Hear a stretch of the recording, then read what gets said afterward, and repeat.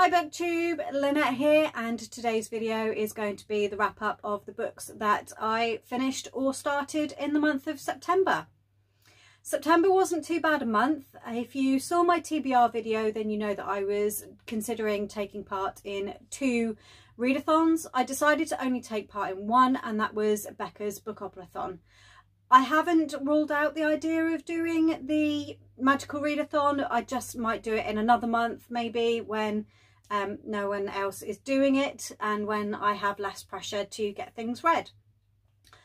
So I did download the Bookopoly board, and I did actually plot it all out, and I have it all drawn out. And I did use it. I used a randomizer app on my phone to record the dice rolls. So what I'm going to try and do in this video is I'm going to try and go through, show you the dice rolls, show you where that landed on the board, and then talk you through the book that I read for that choice. So here we go with the first roll.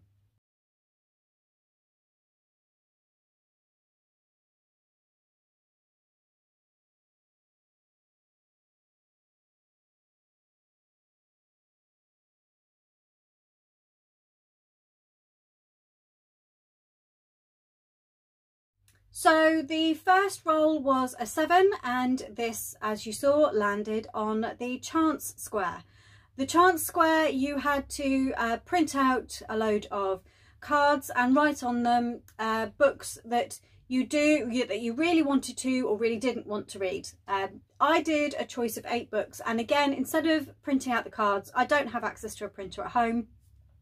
So instead of printing out those cards, what I did was I used a randomizer app to put in the list of the books, and as you saw, I used that to select the book, and this selected He Said Never by Ruth Cardello. This is a romance novel about a couple, and it was an advanced reader copy. It was about a couple who like each other, but for various reasons were pulling in opposite directions and didn't think that the other wanted to be together. It was one of those, we're in love with each other, but we don't want to admit it to each other, and that's as far as we're going to go. There is a happy ever after. They do get together in the end. I did thoroughly enjoy it, and I was glad I read it. And I would definitely read more books by Ruth Cardello in future. Didn't make me immediately want to pick up the next book in the series, but I would definitely look out for it, and I would certainly look out for it on NetGalley so that I could give it advanced readers reviews in future. So here we go with the second roll.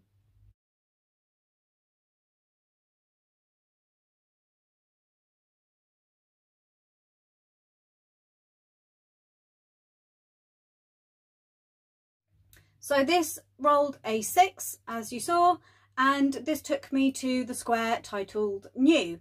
Now this could be a new to you author, it could be a new book, or it could be something new. If it was a new to you, your author, you then had the option of maybe a book that you hadn't heard a lot about in recent years. So I decided to go with the new to me author, but a book I've not really heard a lot about recently. And I picked The Winner's Curse by Marie Rakowski. This is a fantasy book set in kind of Greco-Roman times. So when the Romans, based around the Romans and the siege of Athens, when they marched on Athens, and obviously were ruling Athens at that point. But obviously we have different races named in this. It's not directly, it's inspired by. And it's about a young woman who takes on a slave by mistake, and she decides to get to know him better in the course of him working for her. But he's actually planning a rebellion, and she unwittingly gets involved in that, and it's how it all pans out from there. Really enjoyed it. It kept me quite gripped. I moved through it very quickly, and I did really enjoy it. I do want to know what comes next, so I do have my eye on the next book. I'm not sure that I'm going to get to it very soon, because my reading plans for October mean that I need to get through some other books first. but this is definitely on my radar for when I have a few spare pennies to be able to invest in the next book in the series, to pick it up, or if not, to definitely be one that I see if I can get from my library. So on to roll number 3.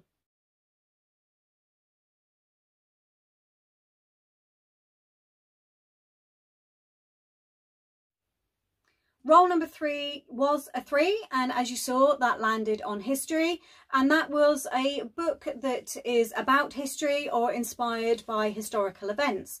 And for this I picked Ariadne by Jennifer Saint. This is a Theseus and the Minotaur retelling, but told from Ariadne's point of view instead of from Theseus' point of view, and it's about what happens to Ariadne after Theseus defeats the Minotaur and ends up being abandoned on the island of Naxos, where she meets Dionysus and becomes his wife. And I absolutely adored this book, not just for the cover. I absolutely adored the writing, I absolutely adored the telling. I appreciated the fact that Jennifer Saint has gone with a different point of view. So when you read lots of the historical texts surrounding Greek and Roman mythology, it's always being told from the male perspective rather than from the female perspective. And there is a real clutch at the moment of writers who are writing Greek mythology retellings and telling them from the women's point of view, and also pointing out, and Ariadne actually points this out, or Jennifer Saint through Ariadne points this out, that actually every time a man does something wrong in ancient Greece, the gods punish the women in his life, which it's not, I mean, I don't know lots about Greek mythology anyway, but it is certainly something I was starting to pick up on, and it definitely gets pointed out in this book, because Ariadne's mother, Poseidon is angry with Minos, Ariadne's father, and he puts a spell on Ariadne's mother, which meant that she gave birth to the Minotaur. How is that punishing Minos? That doesn't punish Minos, that punishes Ariadne's mother. But yes, it's also told from the perspective of Phaedra, who is Ariadne's sister and who does go on to marry Theseus.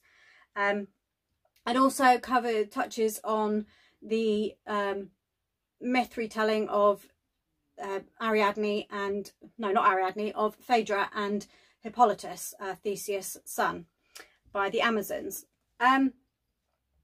So I just really enjoyed this book and loved it, and it's given me again how I felt after I finished Song of Achilles. It's given me a real taste for Greek mythological retellings. I have a couple more on my shelves. I have The Thousand Ships by Natalie Haynes, and I have Circe by Madeline Miller. So again, I'm really looking forward to picking those up at some point in the future, inspired by Ariadne and the Song of Achilles. So roll number 4. Let's see what happened there.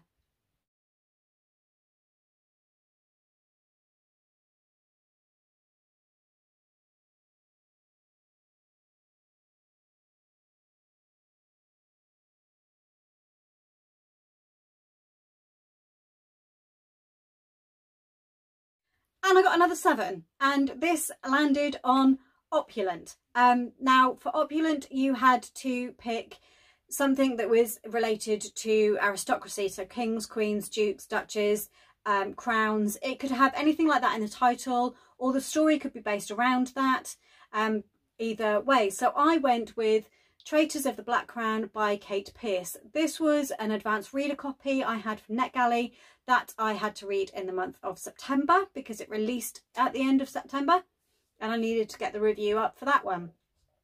And it's based around a young woman whose entire family is murdered when she is a young girl, and she wants to get revenge on the Queen who orchestrated that massacre.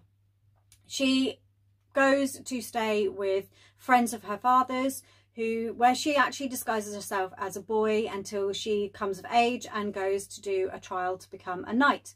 However, during the trial, she is then banished to a kingdom where she meets another young woman, a duchess called Avenna, and they fall in love. The first half of this book, and I've talked about this in quite a bit in my reading vlog that I did while I was on holiday.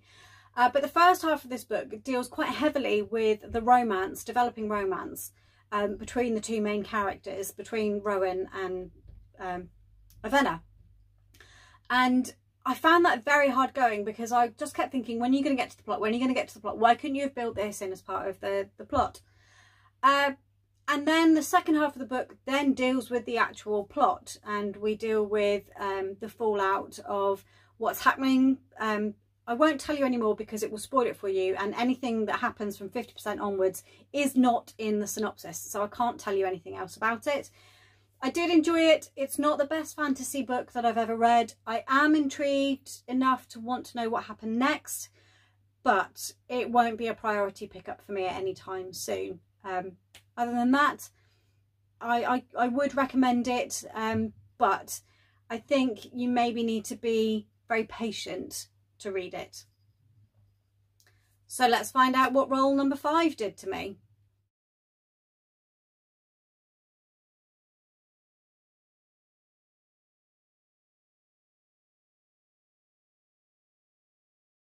So role number 5 gave me yet another 7, and this landed on Scroll Feed.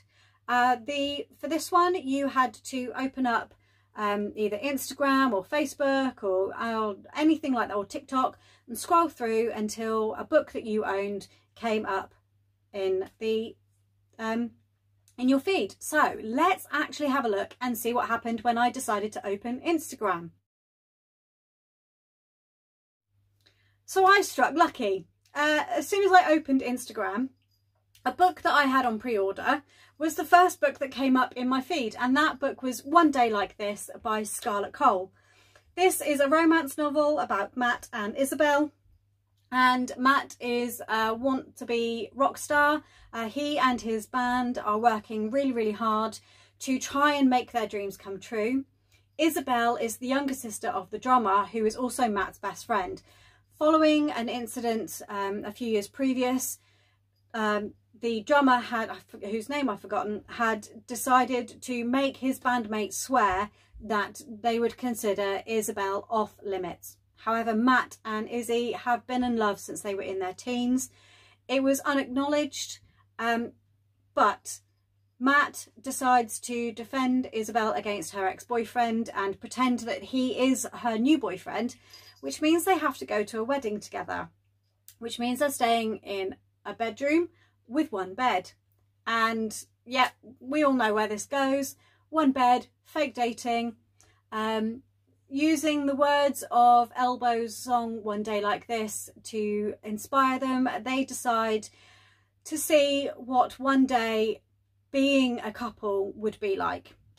And it was really sweet, and it was really bittersweet at the same time, because they both walk away knowing that it's not gonna happen. However, temptation is in their path, and they embark on a secret relationship which they have to keep hidden from everyone in their lives.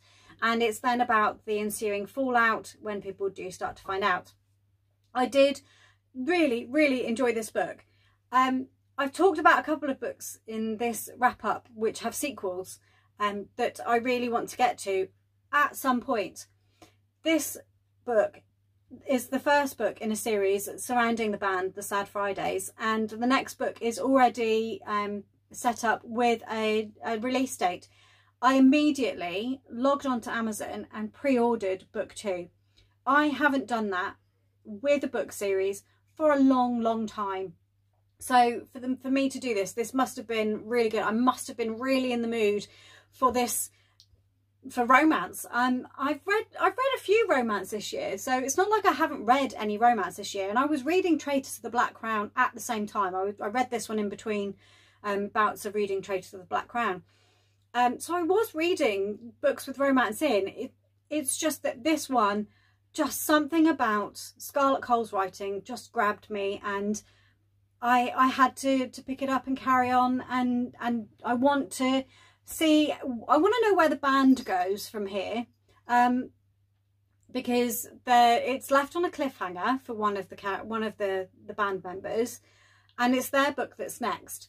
So I want to know where it goes from here, and I want to know if that next band member, how he gets a redemption and how he finds his happy ever after, because I think he does deserve it after having read this book.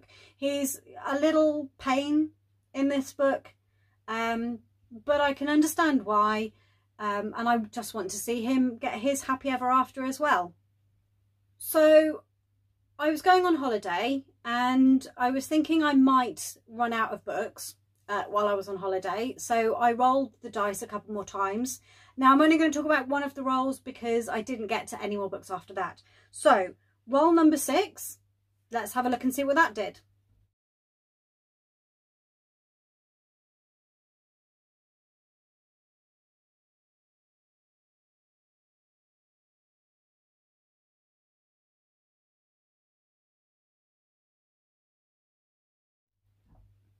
So that threw up a double. If you throw a double, you are meant to roll the dice again and pick another book as well. Obviously I was picking multiple books, so I did that anyway. However, I didn't get beyond this book, and I was rolling the dice as I went along through the month. So as you can see, this gave me a 12, and this moved me on to Community Chest. Again, like Chance, you were supposed to print out a load of cards, and on there you were supposed to write a load of 16 prompts. And whichever one you picked off the top of the pile was supposed to be the prompt that you picked a book for. So let's have a look and see what the pick was for the Community Chest, what the prompt was.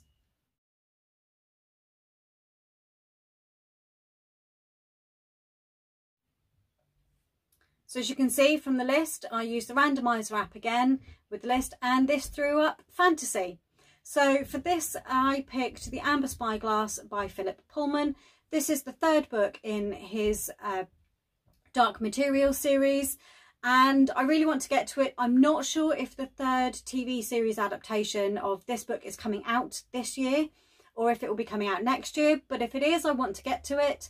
And because it is classed as fantasy, I thought what better excuse than this to read it. So I've made a start on that one. I've only got about 100 pages into it, so it is carrying forward into October. It will be one of the first books I finish in the month of October, and I'm enjoying it. I was a little bit lost to start with. I do remember thinking this the first time round that I read it, that I was a little bit lost with Lord Asriel's story, but I am starting to pick it back up again now. I'm starting to remember where I am and where it goes, and I'm looking forward to finishing it in October. I can't really say anything more than that because it would spoil the first 2 books for you, but they are really great early teens, late middle grade books for children who have that capacity. So those were all the books that I read in relation to Godsgrave. Now I did have 3 other books to talk about. I also started to listen to an audiobook. I wanted to go out for a walk, but I was meeting a friend. So to listen to the beginning of the book, I picked Sleepy Hollow. And I did actually read this one and listen to this one in its entirety. It's about Ichabod Crane, and I wasn't paying great attention to it, to be perfectly honest with you. It was just really background noise while I was doing things. I think a lot of people know the story to Sleepy Hollow and the Headless Horseman, and how it taunts Ichabod Crane. And yeah, it was just a good book. Probably would have been better if I'd listened to it towards the end of October when we're really in spooky season, so I didn't really get the atmosphere from it. But I did enjoy it, and I would listen to it again just to pick up on more of the story. Another book that I picked up and started, but again wasn't anything related to Bookopoly-thon, is Godsgrave by Jay Kristoff, and that is because I've got this from the library and I need to get it read and get it sent back. Enjoying it. It's following Mia, who is an assassin, and she is trying to avenge the death of her family from many years before. Can't really say any more than that, it would spoil it. But yes, I got about a third, almost half of the way through it. So again, I'm carrying this one forward into October, the same as I am the Amber Spyglass. So the final book I'm going to talk about is an audiobook. I was going on holiday, like I said earlier in the video, and I needed to find an audiobook to listen to because the place where I was staying was about an hour and a half to 2 hour drive away from where I live. And I picked Raced by Kane Bromberg purely because it was a 4.5 hour audiobook and I could easily listen to it in the drive there and back again. And I did, I managed to listen to it. Raced is a companion novel to her Driven series. It is set during the Driven series and it's a retelling of it through Colton's point of view. Now, it's not in the same vein as we've had with 50 Shades of Grey and the Twilight series, where the authors have gone back and rewritten the entire books from Christian and I've forgotten the vampire's name, points of view. What Christie did was her readers asked her for specific chapters to be told from Colton's point of view because they really wanted to know what he was thinking in those moments. So Christie did that, and she did that with all 3 books. Fjord and Crashed, she had written certain chapters from Colton's point of view anyway, but there were other chapters where there were things happening that us as the readers wanted to know what was Colton thinking as well as what was Riley thinking. And she did that, and that's what Raced is. And I thoroughly enjoyed it. I was laughing and smiling all the way home because he's just one ball of mess right at the beginning of these books. For the first two books anyway, for Driven and Fueled, he is one ball of emotional mess and he has no idea what's going on with himself. So it was really amusing to hear his thoughts sometimes, and then by Crash, with him realising just where he is in his life, and especially at the end where you get the realisation of just where this relationship is heading for him and how he got there. And I just thoroughly enjoyed it, and it was a really great book to finish, and it was a really great book to listen to on my journey. So those were all the books that I either started and finished or just started during the month of September. Hi, Editing Lynette here, and as I said that and went through it, I realised that I had left a book out, and that book is Where the Forest Meets the Stars by Glendi van der Aar. This was the Just One More Page book club pick for the month of September, and I did read it. I read it before the book club meeting. I'm really proud of myself, so I'm trying and keep this on track now to the end of the year. This is about a woman, Joanna Teal, who, following treatment for cancer, has taken up her work again. She's a scientist, and she goes out to the countryside where she's doing her scientific work. And there she meets a young girl who calls herself Ursa and says she is from the stars and that she is only allowed to be on Earth for 5 miracles. Through this, she then meets her neighbour properly, Gabe, and it's about the relationship between the 3 of them. This book was a bit hit and miss for all of the book club. I don't think anybody's given it more than 3.5 stars. We liked the premise of the book. However, the execution left something to be desired. This is the author's debut novel, so it may be that with some guidance and editing, her writing gets better. And I think we were all kind of on the same page that we would consider reading more by this author in the future. However, this one, there was just something missing. There was some good and some bad with it. Obviously, it does have mental health representation, but the way others handle mental health and someone's mental health issues, for me, was kind of accurately portrayed.